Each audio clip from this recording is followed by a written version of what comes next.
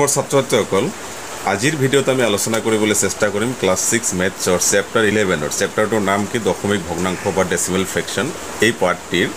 page number 218 question number 4 5 আৰু 6 এই তিনিটা প্ৰশ্নৰ সমাধান আজিৰ ভিডিঅ'ত কৰা হ'ব তোমালোকে ভিডিঅ'টো আৰম্ভণিৰ পৰা শেষলৈকে টেক্সট বুকখন লগত লৈ চাবা তেতিয়াহলে বুজিবলৈ ইজি হ'ব আৰু আগৰ ভিডিঅ'বিলাকৰ লিংক মই ডেসক্ৰিপচনত দিম সেইবিলাকো চাবা তেতিয়াহলে সিলেবাস কভাৰ কৰিবলৈ সহজ হ'ব আৰু ভিডিঅ'টো ভালকৈ লাইক আৰু শেয়াৰ কৰিবা চেনেলটো সাবস্ক্ৰাইব কৰি থবা এতে সোৱা কোৱেশ্চন নম্বৰ 4 ত কি কৈছে অধক্ৰমত সজা অধক্ৰম মানে ডাঙৰৰ পৰা সৰুলৈকে সজাব লাগে ঠিক আছে আগতে ডাঙৰ হ'ব তাৰ পিছত তাতকে সৰু তাতকে সৰু তাতকে সৰু এনেকৈ যাব এতিয়া আমি এই কোৱেশ্চনটোলৈ মন কৰিম 67.54 67.45 76.54 67.054 67.55 তো আটাইতকৈ ডাঙৰটো আমি প্ৰথমতে লিখিম তোলকে মনোযোগ দিবা ওকে এতিয়া ইয়াৰ ভিতৰত কোনটো ডাঙৰ 76 তো 76 টো আমি লৈ আহিম 76.54 ইয়াতকে সৰু কোনটো তোমালোকে 67 কেবেটাও আছে 67.54 আছে 67.45 আছে 67.054 আছে 67.55 আছে এটো হ'ব ইয়াৰ পিছত তো 67.55 ইয়াৰ পিছত কোনটো হ'ব 67.54 67.54 তাৰ পিছত কোনটো হ'ব 67.45 67.45 একেবাৰে হেকত হ'ব 67.054 67.054 এটো আমাৰ হৈ গল ওকে অধক্ৰমত সজালো প্ৰথম কোৱেশ্চনটো এতিয়া দ্বিতীয় প্ৰশ্নটো চোৱা বি নম্বৰ 75.7 75.07 7.507 75.007 কোনটো আটাইতকৈ ডাঙৰ লছনিয়াৰ পৰা আটাইতকৈ ডাঙৰ কোনটো 75.7 এটো ডাঙৰ 75.7 ইয়াৰ পিছত কোনটো আহিব 75.07 আহিব নে 75.007 আহিব 75.07 75.07 ইয়াৰ পিছত কি আহিব 75.007 75.007 শেষত আহিব 7.507 7.507 এটো আমাৰ হৈ গল এতিয়া সি নম্বৰ অংকটোলৈ মন কৰা সি নম্বৰত কি কৈছে 24.38 28.42 42.24 82.42 48.42 সোয়া একদম ইজি অকমান মনোযোগ দিবা ধৈৰ্য সহকাৰে কৰিবা খুব সহজ হ'ব অংকবিলাক এটা সোয়া আটাইতকৈ ডাঙৰ কোনটো সোৱাচোন সব 24 ইয়াতে 28 42 82 82 আটাইতকৈ ডাঙৰ তুমি 82 লৈ আহা 82.42 ইয়াৰ পিছত কোনটো আহিব 82 ৰ পিছত 24 আছে 28 আছে 42 আছে 48 আছে 48 টো আহিব তো 48.42 48 গল এতিয়া 42 আহিব হয়নে 42 এতে তো 24 আৰু 28 আছে গতিকে এটো নহয় 42 আহিব 42.24 ইয়াৰ পিছত কি আহিব 28 24 পিছত আহিব তাৰপিছত 28.42 আহিব তাৰ পিছত হেকত আহিব 24.38 24.38 এটো হৈ গল এবাৰছ question number D 4 D solution এটো আমি অধক্ৰমত সজাম 143.63 243.63 234.36 134.41 143.633 এটা আটাইতকৈ ডাঙৰ কোনটো 243 তো 243.63 লোৱা ইয়াৰ পিছত ডাঙৰ কোনটো আহিব 234 নো ডাউট 234.36 ইয়াৰ পিছত কোনটো আহিব তাৰ পিছত তুমি চোৱা 143.63 আছে 143.633 আছে তো এটো আহিব 143.633 ইয়াৰ পিছত আহিব 143.63 143.63 তাৰ পিছত কোনটো আহিব তোমাৰ 130.4.41 134.41 হৈ গল এটো আমাৰ শেষ কোৱেশ্চন নম্বৰ ডি লৈকে হল সাৰি এতিয়া আমি কোৱেশ্চন নম্বৰ 5 আলোচনা কৰিবলৈ চেষ্টা কৰিম তোমালোকে চাও কোৱেশ্চন নম্বৰ 5 ত কি কৈছে দশমিক বিন্দু ব্যৱহাৰ কৰি পৰিৱৰ্তন কৰা টকা লৈ এইখিনিকে আমি টকা বনাব লাগে তো তুমি মুঠতে তুমি জানিব লাগিব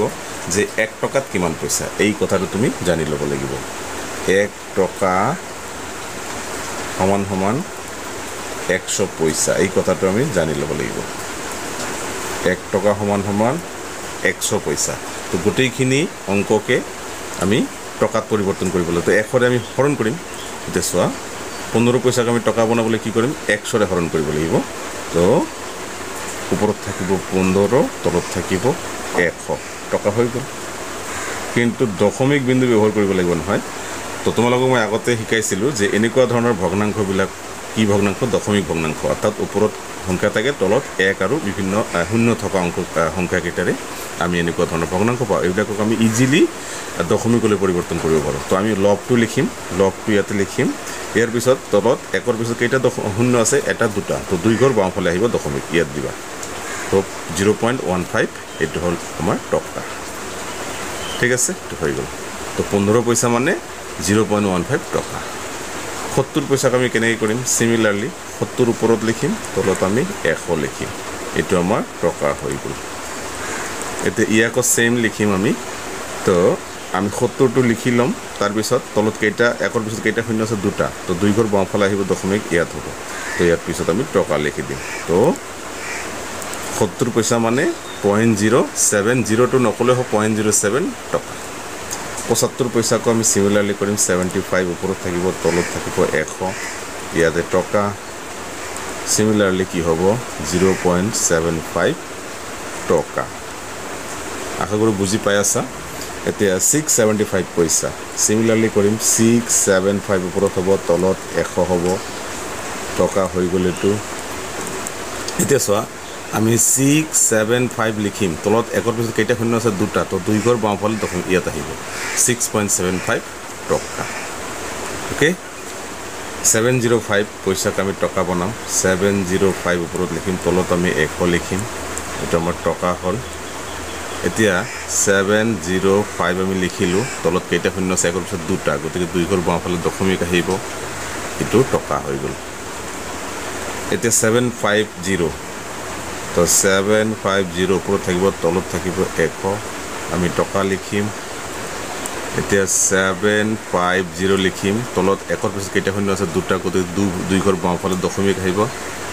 এটো তো 750 পইচা মানে 7.50 টকা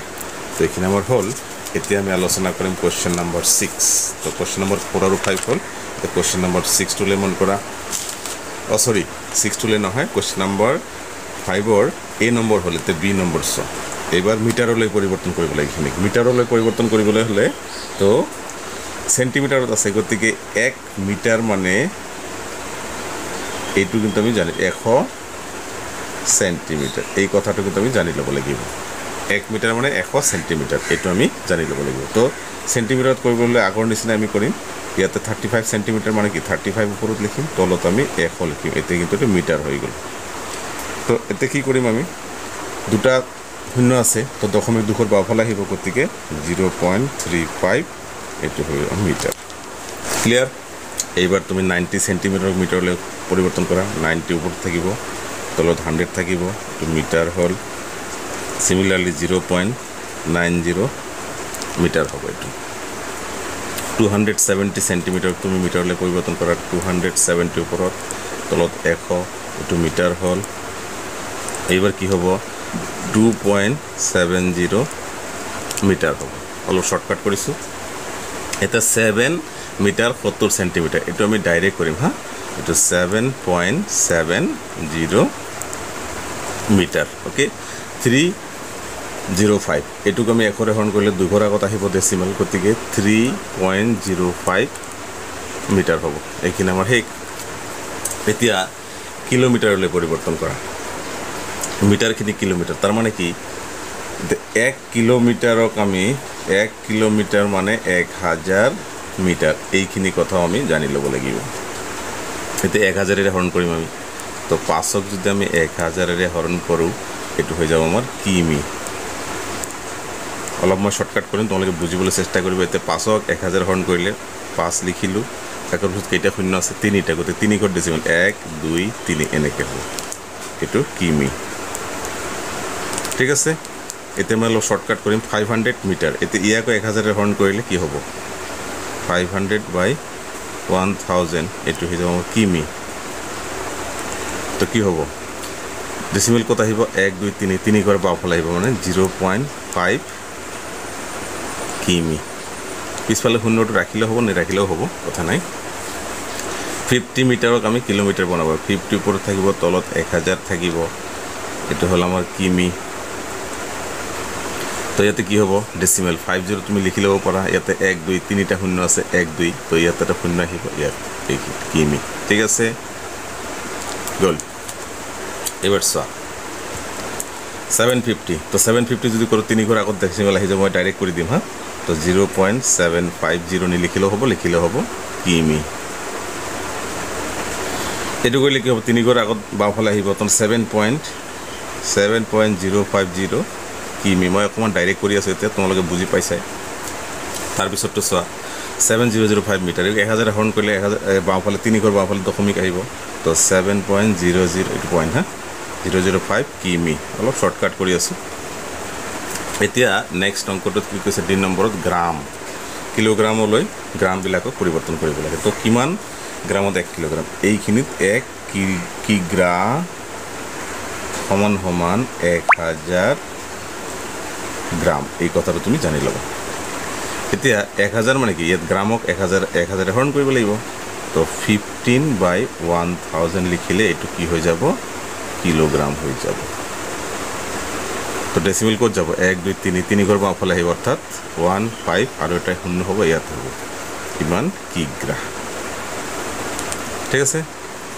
এটো ঠিক তেনেকুৱা তো 1000 হৰণ গল 3 ঘৰ দশমিক হয় তো 0.020 কিগ্ৰা অকমান শৰ্টকাট কৰিছো হা কিগ্ৰা তাৰপিছত কি কৈছে 505 গ্ৰাম তো 3 ঘৰ বাওঁফালে আহিব দশমিক গতিকে 0.505 কিগ্ৰা ঠিক আছে এটোৰ 3 ঘৰ বাওঁফালে আহিব দশমিক কি হ'ব 0.550 কিগ্ৰা মনোযোগ দিবা এতিয়া আমি কি কৰিম তোমাৰ নেক্সট আমাৰ আছে 6 নম্বৰ প্ৰশ্ন কৰিব নহয় আৰু দুটা বাকি আছে 5 নম্বৰ ঠিক আছে এই দুটা কৰিব লাগে তো ইমান গ্ৰামক কিলোগ্ৰাম কৰিব লাগে আলটিমেটলি কি 1000 হৰণ কৰিলে 3 ঘৰ বাওঁফালে আহিব দশমিক তো 5.725 কিগ্ৰা হল তাৰপিছত ইয়াকো 1000 তো 1000 মানে 3 ঘৰ বাওঁফালে দশমিক দ্যাট মিন্স 15.050 কিগ্ৰা বাস এটা হল এতিয়া কোশ্চেন নাম্বাৰ 6 কি কৈছে চোৱা 6 কৈছে যে শুদ্ধবোৰত শুদ্ধ চিন আৰু অশুদ্ধবোৰত এই কটা চিন দিয়া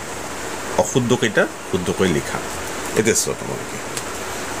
1 মিমি মানে মিলিমিটাৰ ইকুয়াল টু 0.1 সেন্টিমিটাৰ এটো শুদ্ধ তাৰ মানে 10 মিলিমিটাৰ মানে 1 সেন্টিমিটাৰ তো মিলিমিটাৰক সেন্টিমিটাৰ কৰি 10 এৰে হৰণ তো 1/10 হৰণ কৰিলে কি হ'ব 0.1 হৈ যাব এতিয়া 4 মিটাৰক 0.04 কিলোমিটাৰ তো মিটাৰক কিলোমিটাৰ কেনেকৈ কৰিম আমি মানে কিমান মিটাৰ ইকুয়াল টু 1 কিলোমিটাৰ 1000 ইয়াক 1000 হৰণ কৰোতে তেলে তলত আহিব 1000 3 ঘৰ বাওঁফালে দশমিক হ'ব অৰ্থাৎ 0.04 হ'ব এটো 0.04 আছে গতিকে এটো আমাৰ ভুল আছে তো আমি কি কৰিম এটো আমি নিজে লিখি শুদ্ধ কৰি লিখিব গৈছে যে তো আমি যদি 400ক 1000 এৰে হৰণ কৰোঁ তেতিয়া হলে এটো কি হৈ যাব আমাৰ কিমি হ'ব তেতিয়া কি হ'ব 1 2 3 1 2 3 তো 0.4 কিমি হ'ব 4 এর পিছফালে শূন্য দিলে হ'ব নিদিলে হ'ব বাস এটা আমাৰ শুদ্ধ ক্লিয়াৰ এইবাৰ তুমি 3 নম্বৰটোলে মন কৰা 800 মিটাৰ ইকুয়াল টু 0.8 কিলোমিটাৰ এটা শুদ্ধ ঠিক আছে তো ইয়াক যদি 1000 আমি হৰণ কৰোঁ তেতিয়াহলে ডেসিমেল 3 ঘৰ বাওঁফালে আহিব 3টা অংক আছে ইয়াত তাৰ মানে 8 বাওঁফালে আহিব ঠিক আছে শুদ্ধ এটা 1 মিলিমিটাৰ ইকুয়াল টু 1/1000 মিটাৰ এটো শুদ্ধ ঠিক আছে 1 মিলিমিটাৰ মানে কিমান হ'ব জানেনে তো মিলিমিটাৰ তাৰ পিছত সেন্টিমিটাৰ হ'ব তাৰ পিছত মানে 10 centimetre 10 millimetre equal to 1 centimetre আকৌ 100 সেন্টিমিটাৰ তো 1 মিটাৰ গতিকে 10 * 100 হলে 1000 হ'ব এটো কাৰেক্ট আছে তাৰ পিছতটো চোৱা তাৰ পিছত দিছে আমাৰ 5 নম্বৰ অংকটোত কি কৈছে 2785 সেন্টিমিটাৰ ইকুয়াল টু ইমান মিটাৰ সেন্টিমিটাৰক মিটাৰ কৰিলে 100 ৰে হৰণ কৰিব লাগে 100 ৰে হৰণ কৰিলে 2 ঘৰ আকৌ ডেসিমেল আহিব এটোই কৰিছে আমাৰ এটো কাৰেক্ট তাৰ পিছত গ্ৰামক কিলোগ্ৰাম কৰিবলৈ 1000 ৰে হৰণ কৰিবলৈ 1000 হৰণ কৰিলে 3 ঘৰ বাওঁফালে দশমিক আহিব 3 ঘৰ বাওঁফালে দশমিক দিছে গতিকে এটো শুদ্ধ ওকে তাৰ পিছত কি কৈছে চোৱা 1 মিলিগ্ৰাম সমান 1/1000 গ্ৰাম এইটো শুদ্ধ তো 1ক 1000 হৰণ কৰিলে 0.001 গ্ৰাম এইটো হ'ব শুদ্ধ ওকে তাৰপিছত ইমান মিলিগ্ৰাম ইকুৱেল টু ইমান মিলিগ্ৰাম মানে কি 1000 মিলিগ্ৰাম মানে 1 গ্ৰাম ঠিক আছে তো 1000 হৰণ কৰিলে আমি গ্ৰাম হৈ যাব 1000 হৰণ কৰিলে 3 ৰ বাওঁফালে দশমিক আহিব ঠিক আছে 3 ৰ বাওঁফালে দশমিক আছে গতি এইটো correct 1 milligram equal to 0.00 millilitre এইটো হা 0.00 লিটাৰ এইটো কাৰেক্ট ঠিক আছে 1 মিলিলিটাৰ ইকুৱেল টু 0.001 লিটাৰ তাৰ মানে 1000 মিলিলিটাৰত 1 লিটাৰ গতিকে 1ক 1 ঠিক আছে এতিয়া তুমি চাবা এইটো শেষৰ অংকটো চোৱা 10 নম্বৰ 3485 মিলি ইকুৱেল টু ইমান লি তো মিলিলিটাৰক লিটাৰ কৰিবলৈ হ'লে 1000 হৰণ কৰিবলৈ 1000 হৰণ কৰিলে 3 ৰ বাওঁফালে দশমিক 3 ৰ বাওঁফালে দশমিক আহিছে এইটো কাৰেক্ট ওকে তো মোৰ ছাত্ৰ ছাত্ৰীসকল তোমালোকে মনোযোগ দিয়াৰ কাৰণে ধন্যবাদ আজিৰ ভিডিঅ' এইখিনি লগ পাম পৰৱৰ্তী ভিডিঅ'ত